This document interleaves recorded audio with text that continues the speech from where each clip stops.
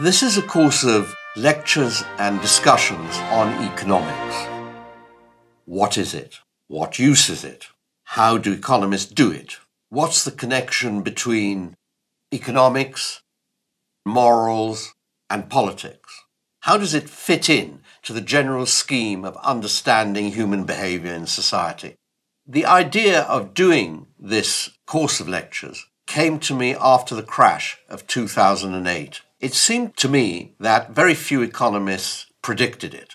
And after the crash happened, there was a big division among economists on what to do about it. The rescue operation was really done by politicians with very little economic input. And so economists seemed to be fiddling while Rome was burning.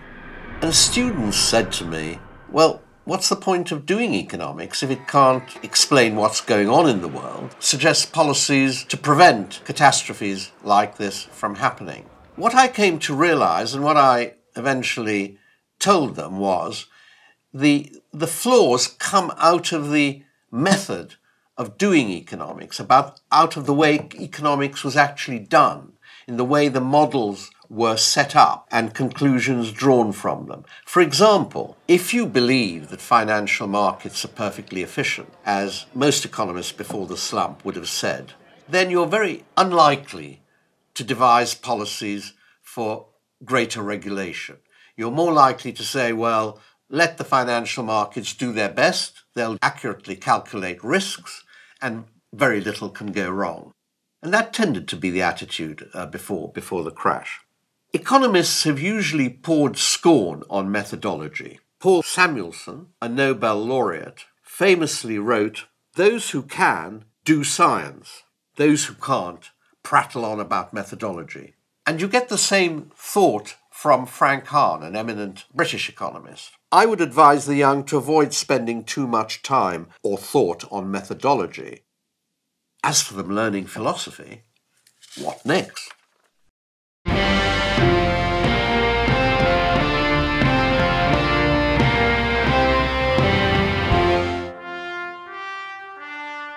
So two eminent economists didn't see the need for students of economics to think about what they were doing.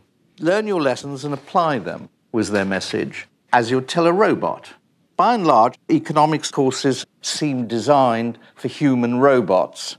Now, if economics were really a science, we might agree with Samuelson that questions about methodology, how you do it, to what purpose, are a waste of time. The natural sciences have evolved as search engines for the discovery of truth. Unless big doubts develop as to their capacity to progress towards truth, as does happen from time to time in natural sciences, or quasi-natural sciences like medicine, no one questions their methodology. Economics is obviously not a search engine for truth. Insofar as economists have a purpose at all, it's to improve material welfare. We have ample cause to question the fitness of the discipline for that, both in terms of the intellectual instruments they develop and in terms of the purpose itself. And so the aim of these 12 conversations is to get students to think about what they're doing, to question the claims of the subject. Because as I hope I'll show, economics is far from being the science that Paul Samuelson cracked it up to be. Now, in thinking about the subject, philosophy is an essential part of any such thinking. As one philosopher put it, if we didn't study philosophy, the academic bandwagon would rush by without being stopped to ask, where the hell is it going? And why does it want to get there? So philosophic reflection is crucial in this area. History is an essential part of doing the philosophy of economics. For what it shows is that much of contemporary economics, what you get in textbooks, has always been very fiercely contested, argued about, even by some of the greatest names in the history of the discipline. If you study economics in the light of history, you enter into conversation with some of the greatest minds of economics who are otherwise not there. They've been, obliterated from a standard course, but here they are. The economics we know is mainly the construction of British and American economists, with a few notable outliers, mainly from earlier in the history of the subject. I mean, there used to be different schools, and these were very recognizable, and in the history of economic thought, one used to have these taught. But now that the history of economic thought has itself been abandoned virtually, but in most departments, we only know the textbook versions. Now, one of the most remarkable things, if you look at the modern textbooks, is the persistence of the methodology, and thus of most of the conclusions derived from it over time, in face of many disconfirming attacks.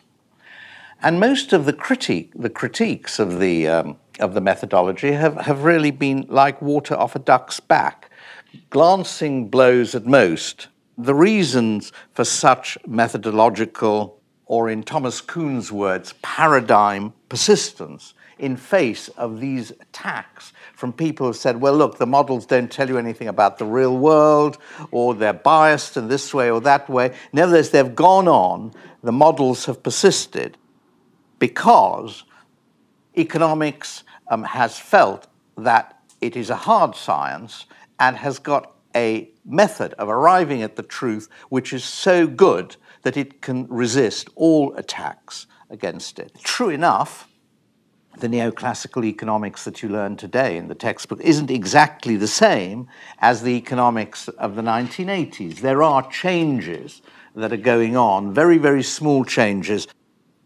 There have been, for example, behavioral economics.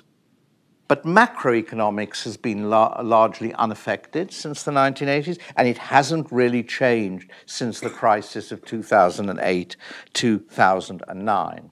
We'll find, I think, that the persistence, a certain way of thinking in economics, has two reasons behind it. One, internal resistances to change.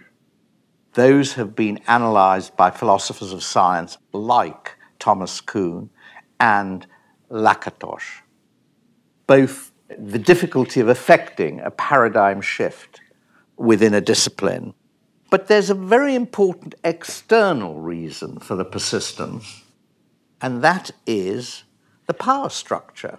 In a society, there's quite a lot of consistency between the way economics is done and the way people in power would like it to be done. And that point, of course, was made most strongly in the history of the discipline by Karl Marx, who wrote, "The ruling ideas are always and everywhere the ideas of the ruling class." And so one aspect of the study of the history of economics and the philosophy of economics is to understand its place in the power structure of Western societies, just as it's the outbreaks of discontent with the way our rulers are managing economies today, which have propelled the attempts to reconstruct the discipline. Two main divisions in economics, or definitions, I should say. First is that it's the study of the causes of economic growth. That is the title of Adam Smith's famous 18th century book, An Inquiry into the Nature and Causes of the Wealth of Nations. That sets economics its agenda. Why are some countries growing rich while others are staying poor? But in the late 19th century, that description of the subject was superseded by a second neoclassical definition, famously given by Lionel Robbins in 1932. Economics is the science which studies behavior as a relationship between unlimited wants and limited resources which have alternative uses. This is the definition you'll find in most textbooks today. The core of neoclassical economics is how a given quantity of wealth can be most efficiently allocated to satisfy human wants. That's the core. Efficiency in allocation is really the core of microeconomics, and microeconomics is the core of economics. In fact, if one delves more deeply into it, the two aims, growth and efficient allocation, are not inconsistent with each other. At the same time as aiming to grow the economy, we should be concerned with allocation, because the more efficient the allocation, the faster, presumably, the growth. That's the argument, at any rate. Both classical and neoclassical economics believe in the superiority of the market as a mechanism for achieving both growth and allocation. Why hit on the market as the efficient coordinator? Because the alternatives were dire. I mean, at that time, no one, of course, was interested or heard of the idea of central planning in the 18th century, and maybe they would have tried to escape from it as radically as we have once that system collapsed. But no one had heard of it. So what was the alternative was the king and a lot of restrictions on economic activity, a huge amount of corruption, lots of wars for the sake of seizing wealth going on the whole time. So, of course, economists thinking about a better way find it in a market system, self-regulating and aloof or isolated, removed from the interferences of corrupt rulers, people with vested interests, military projects and all that kind of thing. So they find this in the market. And of course, that's huge. The birth of scientific economics in the 18th century coincided with the most rapid economic growth in human history. Sustained economic growth really started in the 18th century, just about the time that Adam Smith was telling people how to do it. That is really the coincidence, if you like, that gave economics its enormous prestige. There's an interesting question. Would we have had any less economic growth had no one ever invented economics? I'm not convinced that economics added a crucial element of value to the economy. Perhaps I am wrong. I think it probably did add something of value. Quite difficult to know what it is. So let's go back. The two definitions, an inquiry into the causes of the growth of wealth and an inquiry into how given resources are allocated most efficiently. They're not inconsistent, but the focus shifted from the growth to the allocation in the following ways. One, it shifted from insufficiency of supply to insatiability of demand. Unlimited wants facing limited resources. Well, people had always sort of understood that the resources were limited, but what about this thing of insatiability of wants?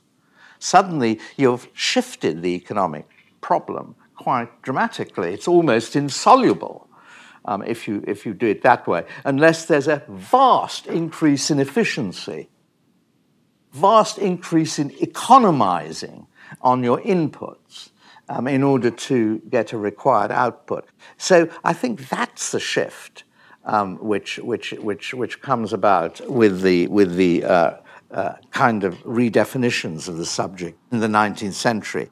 Second, a shift from institutions to individuals. Wants are things that individuals want. You know, the church or the government, we might say it wants something, but that's a figure of speech. It's individuals. Now, needs is a broader category, but certainly individuals there. But anyway, once you start talking about wants, you are into the field of individual psychology.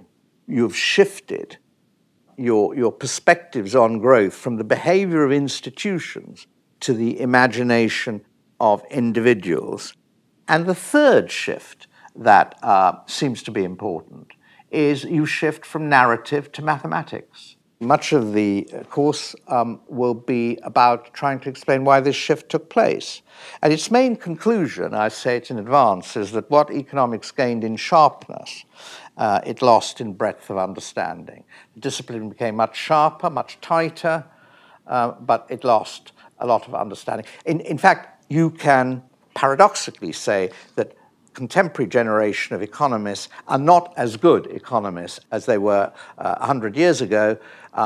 Although they're technically better, they understand less.